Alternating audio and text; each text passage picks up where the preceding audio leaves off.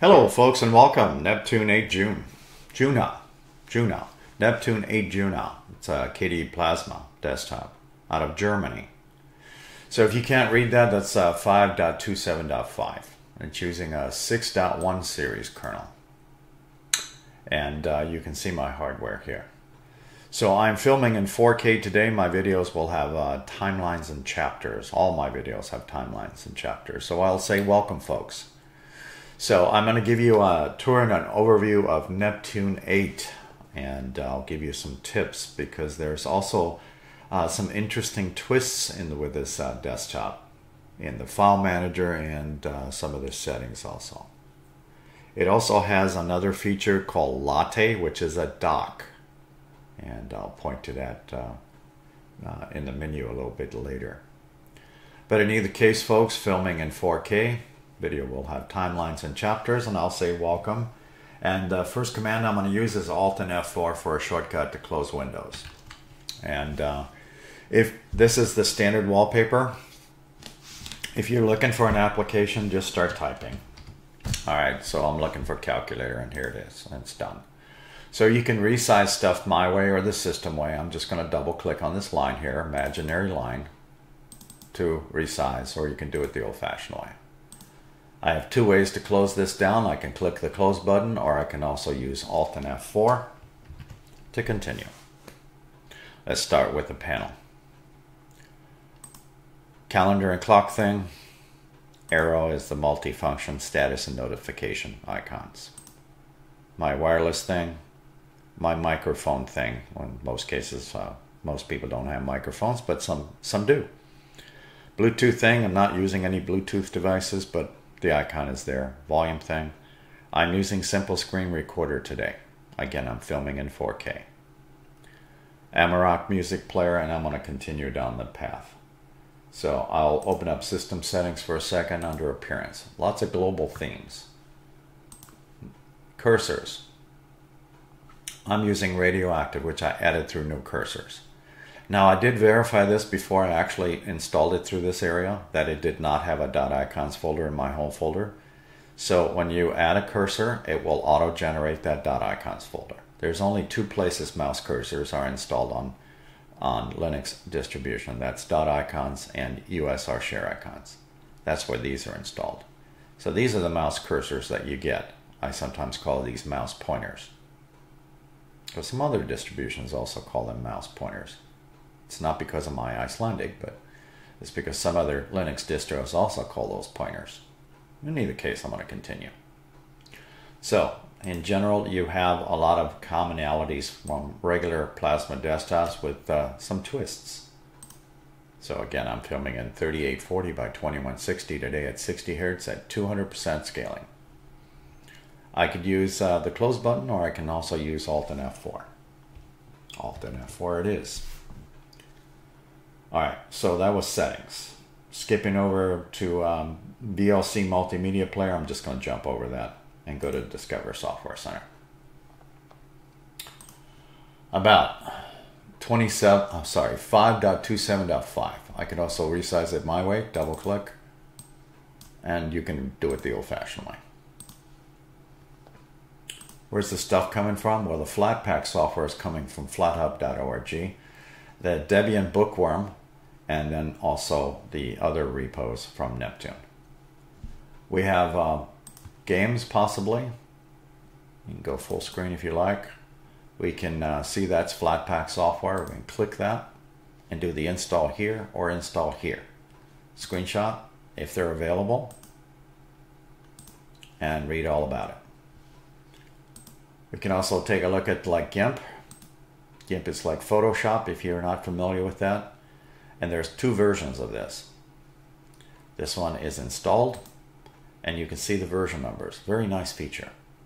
The FlatHub version versus the installed version that I have currently.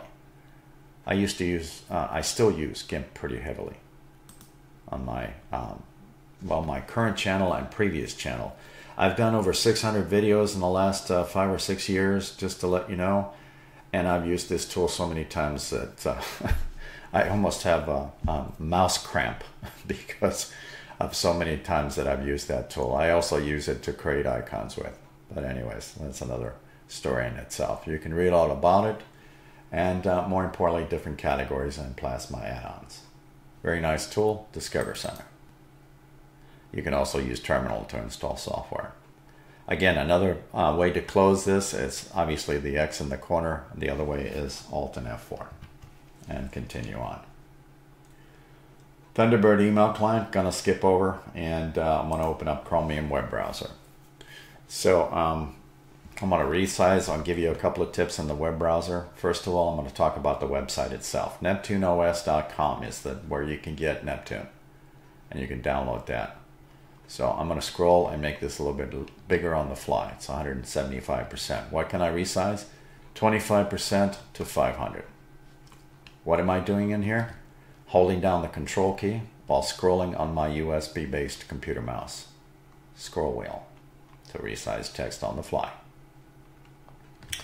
So again, Neptune 8 is based off of Debian 12 Bookworm. And you can download that and test drive it. And also install it. Fairly basic install. All right, a couple more tips for you. Control T adds a tab. I'm going to open up Google News just for a demo. It doesn't have to be news, it could be anything. And I'm going to resize the text on the fly. And what I'm going to do here is just going to stop for a second and talk about this. Most of your computer mice nowadays have scroll wheels, but some of them also have another feature. Underneath your scroll wheel, you could have a switch. It's called a middle click. Listen for it. I'm pushing straight down on my scroll wheel. All right, that switch activates certain features, and I'm going to use that to open up tabs with and close tabs with. So while I'm reading, I can open up articles using middle click, and it'll open them up in the background here, and you'll see them open, and then I can go back and read those articles later. Here's the first one. I'm not leaving the page, but it's loading right here. And I'm scrolling down. I'll do another one. There's a second article, and the third one. I think that's enough.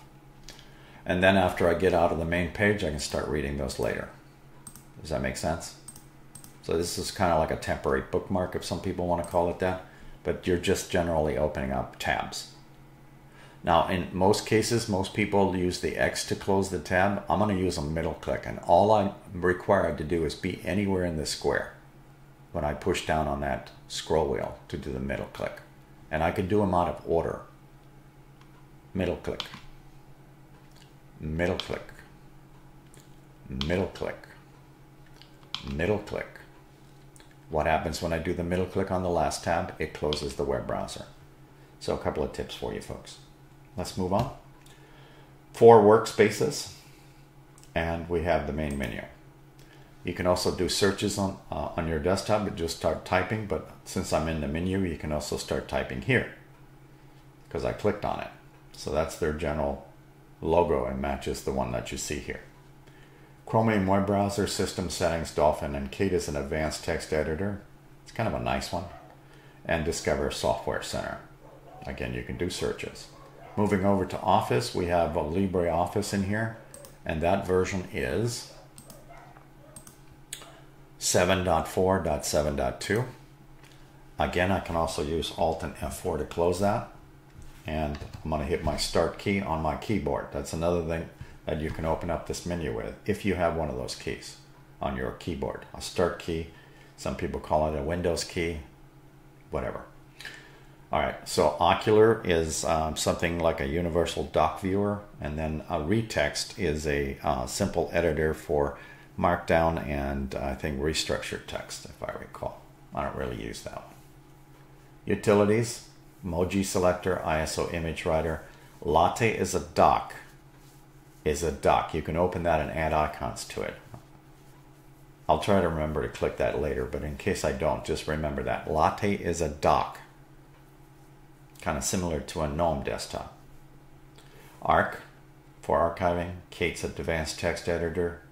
Calculator, Find, and the Spectacle is your screenshot tool. I recommend taking screenshots anytime you alter things. Okay. Settings, Pulse Audio. I found that interesting that they have Grub Customizer in here. Grand Unified Bootloader is what grub stands for. I've used that in the past, and I used to also edit grub files. System settings, print settings. Development, keep the advanced text editor. Under graphics, we have GIMP. Again, I used it pretty heavily, still do. And all these other applications that are in here. Scanlight, I believe, is for scanners. Internet, Conqueror, Chromium web browser, X11 VNC server, Thunderbird email client, and KDE Connect and SMS. Multimedia, I added Simple Screen. The rest of those were installed by default. Okay, I'm not going to click and open up everything in this menu. All my videos also have timelines and chapters, folks. 3 games are installed under System. There are 2 backup tools. One is Back in Time, which I'm not familiar with. It may use rsync, it may not, I'm not sure. But TimeShift normally does, and that's a backup tool that I'm familiar with. And TimeShift normally under default conditions are backing up your system files. Once it's activated, you can't use TimeShift if you don't activate it. I also have some rsync videos on my YouTube site, and also grsync, and rsync using script files if you're curious, for personal backups. I'm going to continue. Alright, so ISO image viewer, I knew I could say that. System monitor, again a shortcut to discover Software Center and Dolphin. Info Center, and then console, or terminal if you want to call it that. And there's another one here called, I'm not sure how to pronounce that word, Yakui. I'm sorry if I mispronounced that. Zulu encryption stuff, and HTOP process monitor viewer. You can also type in top in console, and most Linux distributions you can type in top in terminal. Power session, and then if you do click that button, you have about 30 seconds to think about it. It'll auto shut down in this case. Cute little penguin with the Neptune logo on it. I can also change my mind and do a restart. I'm going to hit cancel before that terminates. Okay, so that covers the menu pretty heavily here. Alright, 2 icons on your desktop, Discover Software Center and your home folder. Don't forget, you can resize stuff on the fly, like my way, holding down the control key. Holding down the control key while scrolling forward and backwards. You can also zoom in and out and hit Control++++. You can view hidden files and folders. It auto-generates that if you install a mouse pointer. That's what's called radioactive. I normally do this in bulk. Okay. So home folder, if I didn't say this earlier, does not auto-generate these folders. You only get the desktop and templates. It's up to you to create these folders. I create my docs, my photos and vids. Don't forget, the toolbar is usually defaulted to that size. And you can click huge or jumbo. Hit plus. What do you want to create? New folders, text files, what? Okay, Alt and F4. Right-clicking on your screen. Wallpaper. Again, all my videos have timelines and chapters. That's a nice looking wallpaper in here. Some people call them backgrounds. Mouse actions, location, icons, filter, and about. Close or Alt and F4, whichever you prefer. Right click, configure displays. Again, I'm filming at 3840 by 2160. 60 Hertz at 200%. Close, right click. Create new something. I use this one to create what I call the poor man's web-based icon. It's a very simple tool to use. You generate that for your web pages. Icons, sizes. You got medium to small, to jumbo or huge. Official term, just kidding folks. So widgets, some people like them, some people not so much. Lots of toys, in other words. Toys and tools. All widgets. get new ones. Search and close. Right click. I'm going to skip over that and just go to the panel downstairs. Right click. You can add widgets here. You can also edit the panel. Don't like the height? Increase it. You want it to auto hide? Click more. And auto hide. That's one example. And what else did I leave out? I think maybe the only thing I left out maybe was, where is it? This thing here called Latte.